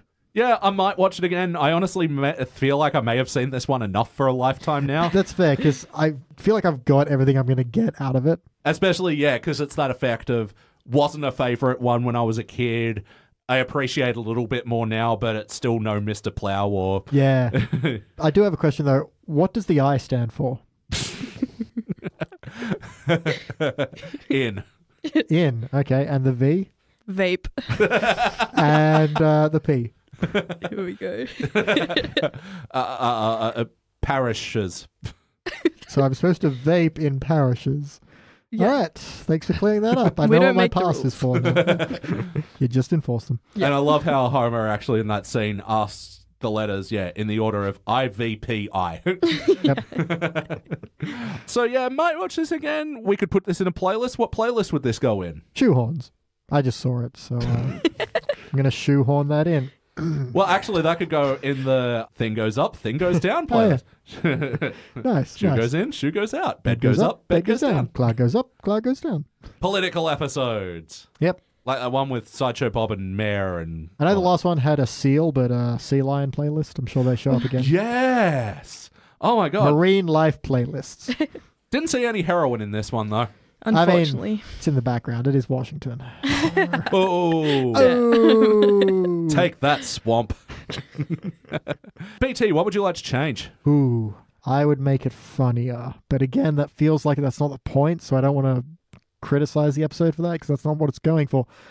I would make this required viewing for everyone going into the US Senate.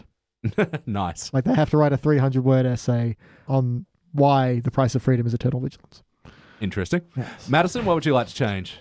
Yeah, I don't think there is much that I would like to change about it. Again, that's what it was. Yeah. It wasn't trying to be funny. It was still being a Simpsons episode, but it was like political, like, hey guys, look at this, wake up. Yeah. Yeah. Yeah, and as for me, there's a lot of that fucking Reader's Digest that you could just snip. Like, I think it's good because it does give Homer a lot to do in the start of the episode, and he's, Captain Wacky. He's the funny member, and seeing him getting into Reader's Digest and also, like, getting very snarky and arrogant, like, within days. Immediately. Look at those kids wasting their life in front of that TV idiot box. After he's just ripped his pocket. Yeah. Would it kill them to read something? Yeah. But yeah, it's like the smoker that's been off for 3 days and it's like immediately, oh, I used to smoke the cigarettes. But because of that, I think that levity needed to be peppered all throughout the rest of the episode, not just so front-loaded because, yeah, Acts 2 and 3 really do feel like they, slow to a crawl because of that. And yeah, it needs a lot more jokes. Yeah, it almost feels like a very special episode where we learn about politics. For fucking real. And we learn that the price of freedom is eternal vigilance. Am I getting it right? Yep. Yeah, absolutely are. Nice. I think maybe that's my only problem with this is that everything works out perfectly. Okay. As in, Lisa exposes this guy and he's arrested within a matter of hours. And I think that's meant to be a comment on how fast... slow it normally goes. Yeah, I guess, maybe. Again, it feels like maybe time and place we're losing some context in terms of what the political climate was like at the time. But maybe just a little too smooth, a little too easy. It is still a little bit like... It feels very idealistic. And I don't think that's a bad thing. Well, Lisa doesn't win either, so maybe it isn't because of that. Yeah. Yes. Madison, do you have any other notes about this episode? Any other bits you want to mention? When they're on a tour, and then who was it? Barbara Bush. Yeah, she's in the bathtub, and then she's like, "Give me some privacy," and then tells them facts about the room or whatever. This bathtub was installed in 70. Yeah. They've got their badges. They got to know. And accidental Bush playlist. Oh yeah. Because at the time of this episode, it was H.W. Bush. Bush Part 1. Wow. So weird to think about how many presidents the Simpsons have seen. Whoa. Yeah. Yeah, because they even started, when they were Tracy Ullmaning, they started in Reagan. Yeah. So they've gone, Reagan, Bush, Clinton, Bush, Obama, Trump. Obama, Trump. How about you, BT? Any other notes? Oh my, plenty. Phony checks don't usually have exclamation points. It says, void, Mr. Banker, do not honor. Homer's job description, it specifically said that he be illiterate. And when to making that note, I misspelled illiterate. And when he's talking to Marge, he's like, if you would like to see me in a costume, you have only to ask. Just putting that out there to Simpsons Index listeners. If you'd like to see me in a costume, you'd only to ask. We didn't need to ask. You are wearing a costume right now. Yeah, it's my man suit. Veterans of Popular Wars show up again. That's always a nice little gag. Yep. They walk past the limo guy who's got the sign that says Simpson. And it's like, oh, Marge, that guy's got the same last name as us. Yeah. And no one clues on it. Yeah, I like the logic behind Homer there is that someone is standing around with a placard that says their last name on it. Mm-hmm. And Marge giggling at the Washington Monument. And Homer being the one, I'll grow up. Smutty Marge is my favourite Marge. Dirty Marge. And that is all my notes, other than the price of freedom is eternal vigilance. All right, it's time for my final notes. So this episode starts and ends with a check. I think that's quite nice. Yes. Check, please. In the Simpsons menu, we have our sandwich index, but the Simpsons menu index, I'm going to add Meatloaf Men to that. They look delicious. They did. I'm a very big Meatloaf fan. Mm-hmm. More so the food than the music. I was going to say, how do we thread that in here? I like his ambition and his rock and roll opera attitude. But what's he up to? Like Bat Out of Hell 6? Even battier. And I like how Nelson was like the voice of the fucking, burn the flag, but you're going to have to burn your pants and TV and fucking that kind of political commentary. Yeah. Of course, that's Nelson. He could have been Rush Limbaugh, but he never grew up. Fucking A. Sorry, I'm thinking about Nelson just being on Fox News now. Oh, and it's he'd really fit fun. right in. He's on Fox News right now. Yeah. They do a little bit of Bart being in the cockpit, which is, a thing they don't do anymore because... That child could be a terrorist. Well, what? Yeah. Wow. What? Well, I mean, it's true, but they don't usually, train them that young. Eternal vigilance. But, there's been a couple of incidences, where children in cockpits have caused, Problems. Yeah. Well, they're sticky and they touch everything. Yeah, including that button. Yep. Especially when the pilot is like, it's just like the handles on your tricycle, little boy. Homer screaming out, "We're all going to die," used to be a meme in our family until our dad said, we probably shouldn't keep shouting this on planes. Because that did happen once. The things came down from the vent and... Was it me or one of my brothers? I can't remember who said it, but parents quickly turned to us, shut up.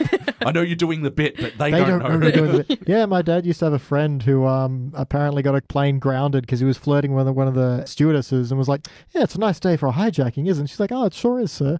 Walked off and then... Oh, no. This is like 1970-something because definitely not post 9/11, but still, they grounded the plane and they got him pulled off. And he was like, I was just making a joke that I thought the stewardess would like. No. He was wrong. No, I like these days at the airport, you do see signs everywhere like, your jokes aren't funny. Don't make fucking jokes, you fucking idiots. Yeah. All the Australian signs, listen up, cunts, stop it. One of my dad's friend as well, and he's like 60 at the time as well. He was bringing in a bow and arrow from a foreign country. And Canada? Sure, let's go with that one. A traditional Canadian bow and arrow. But, it was clearly ornamental, and they asked him about it, and it's like, oh, what's this? And he goes, it's a weapon of minor destruction. 2 hours of customs interrogation later. You think they get pissed off about those? Like, oh, God, you had to say that, didn't you? We could have just let you through. You had to be fine. Someone waterboard him. A 5-second joke, 3 hours of paperwork. You just... Worth it, though. Totally won the crowd over with that zinger. Now to get this, he said weapon of minor destruction. Yeah. Oh, man. Someone give that guy a spin-off series. I would write down all the jokes people say. Yeah. Make a book out of it, maybe. Yeah. Release a very awkward book. That'd be good. Yeah. It'd be way more entertaining than those, border security shows. Yeah. Just idiots, making jokes. Yeah. Just call it, so you think you're fucking funny? Yeah. I'd watch that. Yeah. It sounds amazing. Why are we making so many shows tonight? I like it. And, the quickness of how quickly that guy got into jail. The newspaper wasn't that he got busted, but now he's a born-again Christian. Good commentary right there. Yep. And, I do not hear the word cesspool the same again. Simpsons ruined my brain on that one. Cesspool. But to be fair, it didn't come up a lot. No, it still doesn't. BT, it's time to rank this thing. Oh, man. And you're first. My feeling is all the way from silver to cubic, and I don't know where that lands because it's not a hard laugher, but it's also not the point. But it's all thinky and powerful, but it's also, I don't think I can cubic, despite the fact this is fairly iconic. I just don't think it's quite there in terms of its flawlessness. So I'm on a Gilvar, and I'm gonna go with gold, but I reserve my right to blurt things out later. Wow, you're there. Oh, okay. Maddison. Wow. I think that's... So I'm gonna go bronze. Again, I feel like I wasn't smart enough to keep up with the political part of it. It was just... Well, there's so much time that's passed as well. It's, I don't want to think when I'm watching The Simpsons. It's fair. Yeah. Look, I'm going silver, and I got to say, it's only just. I feel I'm even still thinking about going bronze, but the problem is, this was a bronze episode when I'm a kid, and I feel like it does have a little bit more value now, but the problem is it doesn't feel excellent to me, even in its intelligence and all that. I'm giving it a silver, and that sort of benefit of the idea that I can enjoy it now more than when I was a kid. And I'm thinking back to my other silvers, and do I want to put this amongst them? So I am right on that border and it's bothering me. I usually go with what my heart says, but my heart is tin. It's not, and that's not a metal. Tin's the same color as silver. It's true.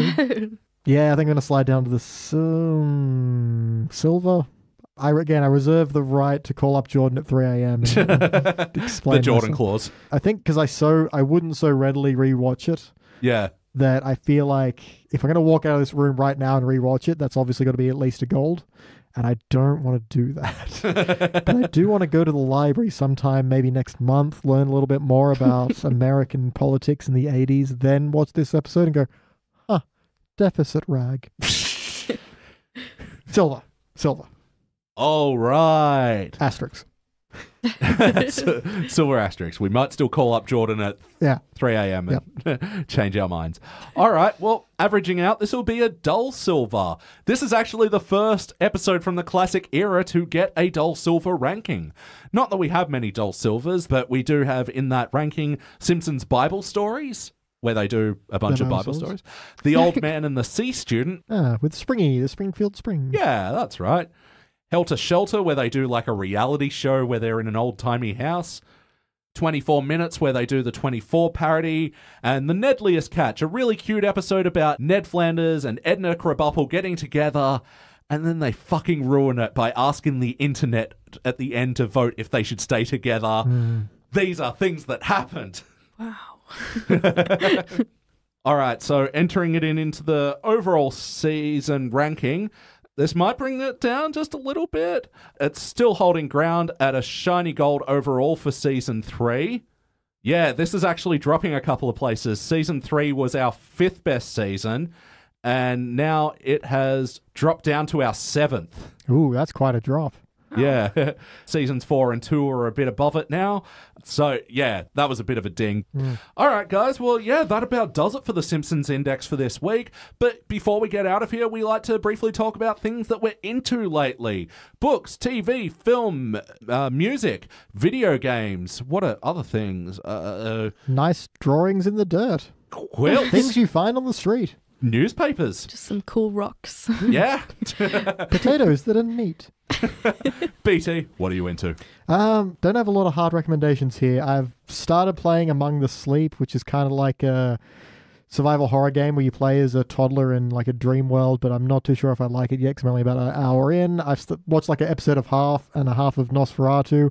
I don't love it. So that brings me to Joe Hill, who I kind of like some of his stuff. Actually don't like his books too much, but he does have a graphic novel series called Lock and Key, which is very good. That's Lock with an E on the end. Quite good. Check it out. Oh, okay. Yes. And how about you, Maddison? What would you like to recommend? I recently just finished watching Atlanta. Oh, Yeah, nice. I was a bit slow to get around to that one, but I got there. I have not started, so. Oh, it's pretty good. Alright. Yep. It's another one that's hard for us Aussies to get. Oh, yeah. Because Yeah, definitely. I think, the best, most legal way is SBS On Demand. It is on Foxtel.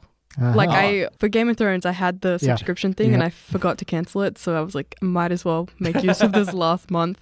And Atlanta was on it. So I just watched that all, which I'm pretty impressed because the last episode's a 30-minute episode.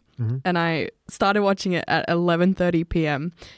of the night. The next day was like, it was going to expire and I finished it in time. Nice. Oh, So yeah. Because you hate to get to like the last 2 minutes. Yeah. Imagine that. and my terrible secret is... Please renew your subscription. Yeah.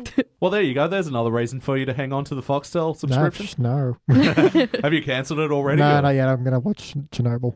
Oh, nice. Yeah, I watched that as well. It's I've heard pretty- that's very good. So Oh, okay, cool. Yeah, if you're into that kind of thing. I'm into things. Well, yeah, seeing as I got your Foxtel subscription on my PlayStation, I might see if I can quickly sneak that one in Go too for it. while you still got it. But yeah, speaking of Foxtel, fuck Foxtel. Fuck Foxtel. It's been the bane of our existence trying to do our Game of Thrones podcast. BT is hosting our new podcast where we're reviewing Game of Thrones in reverse. Ooh. Yes. Ooh, So we I just like finished that. season 8 and we'll be... Elliot has never seen the show. He's only ever watched it backwards. That's an important key element you've got to... So he's currently operating on the theory that this all started because someone talked smack about the Night King's mama. And Ooh, that's why close. he's so angry. I've got nothing else to go on right now. Yeah, I can't confirm or deny. I really can't. So yeah, no backward spoilers. Don't tell me what happens in the season 1. Right. Yeah, no backshadowing. Yeah. So yeah, that's going to be one of my recommends, obviously, because it's a podcast that we're on, so I like it. And it's fun. Check it out. Yeah, Yeah. definitely. So I don't have any solid recommendations either. I have done a few things like... Oh, actually, Jordan was around the other day and we played a hell of a lot of Death Squared, and we played that with you before, BT, as well. That's like a really fun co-op puzzle game. Yep. It involves a lot of talking and communication to solve puzzles Yeah, like that. we also played Crawl, and I had a lot of fun with that. That's Yeah. the counter-op dungeon crawler. Yeah, Yeah, where you're kind of working with but against each other. yeah. I enjoyed that one a lot. Yeah. So that's a bit of fun. My friend Pedro, I'll give a soft recommendation to. It's sort of one that I like to dip in and out of. If it's on sale, go for it. Yeah. But also, I mentioned on the last podcast, I've been rebuilding my N64 collection. And in tandem with that, I've gotten onto another podcast called Ultra 64, where they're going through and, reviewing old Nintendo 64 games. They've got a lot of good energy. They have some great guests, and shout out to them as well. I know my shit. Have us on sometime. And, me and PT were kids of N64. Oh, yeah. I think that's actually how we initially bonded. Like, Pretty much. You, me, Chessel, Shed, Yeah, N64. There's a beautiful thing called male bonding, which you do over GoldenEye 007, hence the bond. Ah. Yes. Dun-dun-dun-dun. Blang. All right, cool. Well, that about does it for us. Let's get out of here. That's been Maddison. Oh, I'm supposed to say something? Cool. It's like a bye-bye. Oh, bye. Thanks for listening. Thanks for having me, guys. Nailed it. And BT, thank Ahoy. you as always. Ahoy. And I've been your host, Elliot J. O'Neill. That's all the mustard in the house. The price of freedom is mustard. Thank you for listening to the Simpsons Index podcast, which is also an online spreadsheet available at thesimpsonsindex.com. You can chat to us online at facebook.com/thesimpsonsindex or at Simpsons Index on Twitter and Instagram. And now please stay tuned for the bonus scenes! And just pointing it into the thing. Boop, beep, boop, boop. Thanks for... Yeah, it takes a while. Thanks. Gotta fill the time. This with will all Will get Rhyme. removed in editing, sorry. Oh, why? So people came here to hear. Sound effects. Damn homonyms. English is really what we're gonna go with. It's a bad language, isn't it? It's a mess. Rate it a 2. It gets a participant in the panel. The Simpsons Excellent. actually taught me that drawing a nicely placed Y is a good drawing of a butt crack. Change your life. Yeah. Yeah. All right. Well, I've just got to compile a couple of other notes. So, BT, the question. Yes. So we do have a question for our guests. Okay. If you were to have a sandwich named after you, what would be on said sandwich? Oh, If that's too difficult, just what's the best sandwich? you know what? Just classic. Just some ham. Just ham. Just ham. Just ham. Yeah. Pure But ham. like a lot. Okay, a lot of ham. We got any spreads on there? No. Nope, just pure ham. No butter, nothing. Well, meat is the new bread. There's no bread. No bread. Okay. Just ham, ham. Sauce, and ham. veggies. Yep. This Yeah. is the order of it. It would be ham. Yep. And then ham. Okay. Are we varying types of ham? I'm sorry, I'm not done. Okay. So I'm very sorry. Continue. And then ham. Okay, got it. Yeah. Yeah. And then ham. All right, quad stack. I like it. Quad ham. Damn, that's a good sandwich. Going thinly sliced? Are we going off the bone? What's our ham status? So I want like the outer parts to be thick ham, like Yep. yeah, and then the inner parts Solid chunks. And the inner part. chunks of Yes. ham. Yes. Not even like even. Exploded pig. Just Yes. yeah. And then thinly cut in the middle. All right. Yeah. All right. It's direct. I like it. Damn, this usually takes people a lot longer to... Yeah. I like the idea of it being, it's almost Ron Swanson-esque in the sense of, I would like a ham sandwich, please. Now, what I'm afraid you heard was I want a sandwich with ham on it. What I said was a ham sandwich.